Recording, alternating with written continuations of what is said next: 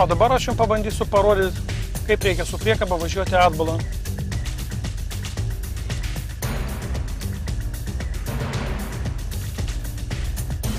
Dažniausia vairuotojų klaida būna labai dažnas vairo sukinėjimas, kada jį daug sukinėja. Norint važiuoti atbulą paprasčiausia tiesiai, neskubėkit ir neleiskit priekabą užsilenkti į vieną ar į kitą pusę labiau. Lėtai sukit vairą tai į kairę, tai į dešinę pusę. Vairą visą laiką sukite į priešingą pusę, tik pamačius, kad priekaba keičia kryptį.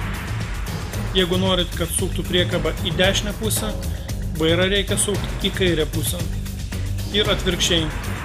Norint, kad priekaba suktų į kairę pusę, reikia vairą sukti į dešinę pusę.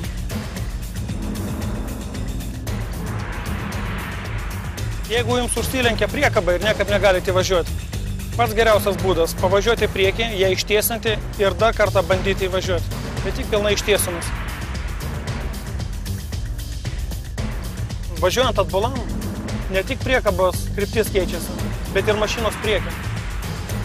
Todėl važiuodami būtinai pasižiūrėkit ir į mašinos priekį, ir į veidrodėlius, ypatingai siauram įvažiavimą.